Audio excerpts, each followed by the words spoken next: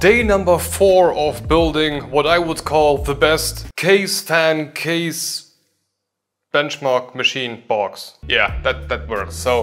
So far we have prepared what I would call the base of the box. We have the power supply fitting ready, we have the sidewalls ready, and we already test fitted the plate where the motherboard is going on. And in between last time and today, the only thing I have done is A, clean the table a bit, and B, add this pole here, which is just for strength, because in the end we are going to have a Nokia P1 on top of that, and that's heavy as hell. So I wanted to have something that, you know, prevents the whole thing from cracking. That's why we have this one. Now for today we're going to prepare the motherboard plate. This one is going to be mounted just inside of this, roughly like that. Nothing too special. However, there are a few things that are tricky with this. So first off, I'm not going to drill, cut or anything that even resembles a I/O panel. And the reason I'm not doing that is because the motherboard will be mounted in this orientation. Now I could make a hole for the I/O, but I don't need to, because A, it's going to be mounted exactly once. I'm going to connect one USB to it and I'm done. But I want to avoid having unnecessary holes all over the place that would just annoy me and prevent thus also air from escaping and leaking, and that's why we are doing this. Did I forget something? Oh, and the GPU, I need to figure out which one, but it's going to be like the smallest one I can find, so that no air is being blocked by the GPU. The Nokia P1 is going to be mounted in this direction towards me, so we have like the fin stack going like this, or the heatsink going like this, for the air to go through the whole thing and out in the front. Now one thing, the P1 ends somewhere here from the height. This is not an issue for 120mm fans, where I could like cut the 120mm hole roughly in the center of the P1. However, once we get to bigger and bigger and bigger fans, this will become an issue. So the 200mm fan, which is going to be really big, is not going to be centered around that P1. And I want to avoid that. I want every fan be as centered as possible to the P1. And I have a really cool trick that I learned back in the day where I built, let's say, a PC on top of just like a wooden plate and then on the wall. These here are regular motherboard spaces. Now the cool thing about these little things is that you can just stack them. There is nothing preventing you from stacking them up. And the second really cool thing about them is that they are just regular M4 screws. So I can screw in whatever the hell I want, as long as it uses M4 threading.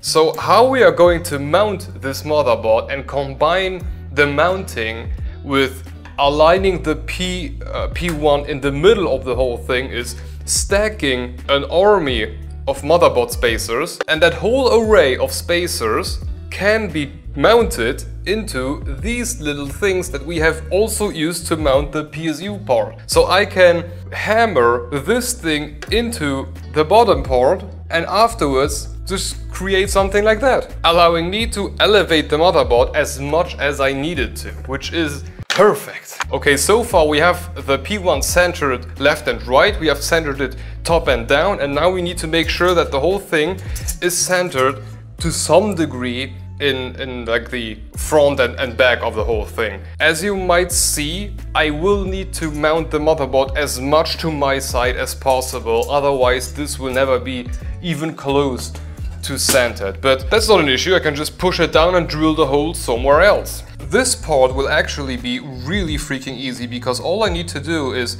somewhat center the motherboard in this thing and then just mark my screw holes. And that's basically all I need to do. Then drill the holes, clap these little things in there, and the motherboard is done. Then I can glue the plate in there and yeah, it's finished.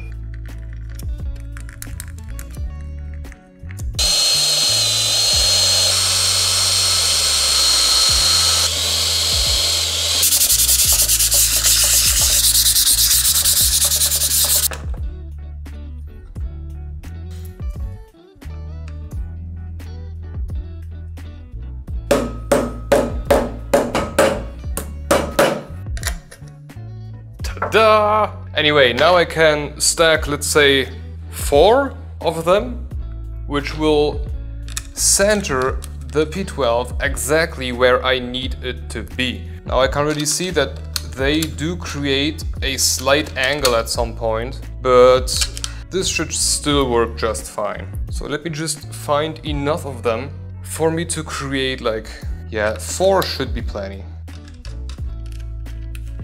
Okay, let's do 2. Okay, 2 will do just fine. This will also be to some degree more centered than doing just 1. Or if I find the bag where I have all of my motherboard spacers, then I can repair this. But for now, this will do. Now, the only thing left to do for today is glue this thing into here and then screw the whole thing down to be sure that nothing moves, even in the slightest. So let me just splatter these with some more of that glue.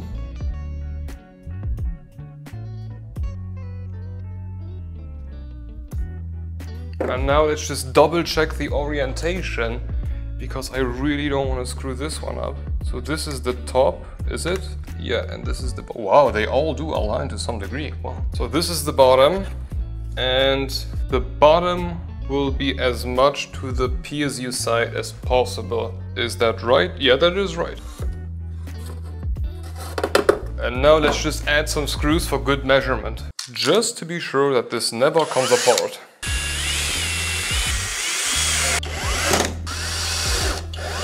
Ta-da! Now this is beginning to look strong. Perfect. What is the next part of the puzzle? I think for today this is going to be it. We have the bottom base prepared. And for the next time, I think we are going to prepare the rails that are going around this. We have 4 of them, and I have a pretty neat way of how to mount the fan part of all of this, but we are going to see that in the next episode. Now, the only thing I just want to make sure is this does still fit, right? Yes, yes it does. So for the next time, we'll prepare the 4, let's call them poles or whatever you want to call them, that are going onto each side. And then I think we are almost complete. From there, it's just fan mounting, and then we can start putting the whole thing together. This is going to be awesome, but hope to see you in the next one. I hope you enjoyed this one, and for the next time, poles and then coming to an end. Thank you for watching and hope to see you in the next one. Bye bye.